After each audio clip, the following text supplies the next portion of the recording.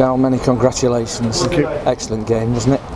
It was, yeah. It was. I was going to say typical playoff semi-final, but I don't think it was. There was plenty of quality out there. Normally, these affairs are very tight and very tense. And I thought credit to Witton as well, because I thought they came and tried to win the football match and not just sat back. So that credit must go to them. But we've proved again that we're capable of putting on good performances and putting the work rate in that helps you achieve them. I mean, part of it was about the way we got into them in the first half. We've not always done that in home games this year, but we really tore into them, didn't we? Yeah, I thought at the start of the game, that was good. They took on board the message really well from what we said in the dressing room, and I thought Matty Wolfen done summed it up, to be honest. With his goal, it was, instead of complaining like I was to the fourth official about the tackle from behind on him, he got on with the game and produced a moment of magic, to be fair. And Astley did what he did at Chorley last time out, didn't he? The lads have been ribbing him because he only scores in playoff semi-finals. Big time Charlie. I'm quite happy with my decision to start Astley because the thinking behind it was proved right. What was the thinking behind playing Jerome and Astley? Just the fact that they've got the full back, a left back who likes to bring forward.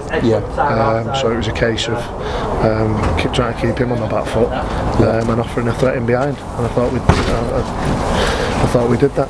How did you cope with when Lewis went off, and what was your instructions at that point?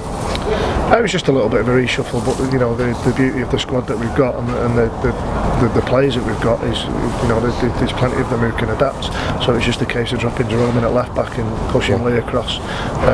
Obviously had decisions to make on who to bring on, but I thought we could just, even though Wolfie had a fantastic start to the game, it'd be a case for Greg Daniels to go on and fill that role that he's been doing in the past few games, and push Wolfie a little bit wider. So it was quite an easy decision to make sure that we stayed positive in what we want to achieve.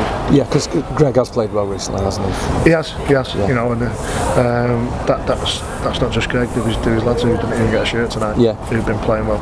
It's so it's possibly one of the hardest decisions on picking a team that I've had and thankfully it's proved me right.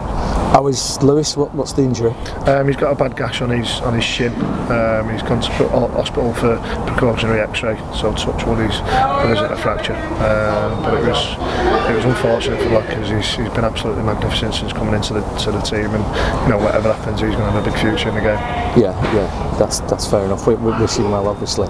So at half time we're 2-0 up because we took the game to them. What was your message at half time? To make sure that we stayed positive. That they were always going to come at us, and make sure that we stayed resolute and make sure we picked up second balls. As a back four, we stayed solid, and then it all went out the window in the second half after 7 minutes. But it was just a hopeful ball forward that I think that's got the Spider possibly in two minds, and credit to Spider again, being on the front foot, wanting to come out and challenge for the ball in the area that he did. Look, unfortunately the kid is quite a bit of a flyer, so he's got a touch on it, and it was a penalty. And then I thought we showed great belief again, and great resolute attitudes really to pick the game back up by the scruff of the neck and then go and take it back to Witton, which I thought we did, and did it well. Yeah, because they're a good side. We know they're a good side, and they came out at second half fast, didn't they? 2-0 down, the only way they could really, and they played very well, I thought, at that point. 2-1, I guess the crowd was getting a little bit edgy, as you will. It's that third goal syndrome again, isn't it, really? Yeah, but then if the crowd is edgy like that every week, then I'll take it, because I thought it was absolutely talk about 12th man. I mean, I had the hair stood up on the back of my neck God knows how many times tonight. It was like one of them Susan Boyle moments, where you think, oh my God, what's it going to be like? And I thought it was just absolutely magnificent. Every single one of them supporters, they're part of it. That's what we are. The football pitch and the stands as one. Yeah, 2,500 nearly in there tonight. It's fantastic, isn't it?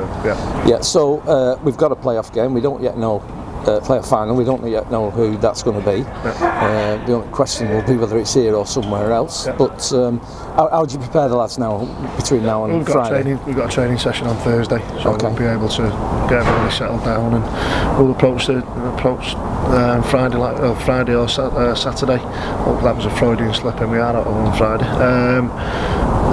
You know, it's another game, and we've been there before.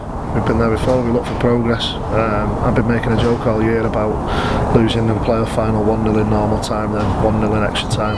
Just hope we don't lose on penalties this year. Yeah, that would be nice if we can arrange it. It's progress. You know, so hopefully we can as long as we go in and put on put the work rate in. We've got enough quality players to cause anybody a problem. It's going to be on the day. It is a cup final at the end of the day, but you know, hopefully we've earned our stripes in this league over the past 5 years. Well, certainly this season we have, haven't we? Because we came third, and that was a fair result tonight from the third place team. Really, we may have to go to the second place team and do them over, but you know, we played like a team that finished third tonight, I thought. Yeah, I think so. And you know, it's that time now. Another 90 minutes or whatever it ends up, and let's hope we're smiling at the end of it. Well, I'm sure we're all going to get giddy between now and Friday, Karl. Hopefully you're the one keeping his head cool. Yeah, we'll see anyway. But well done tonight, brilliant performance. Thanks. Cheers, mate. Cheers.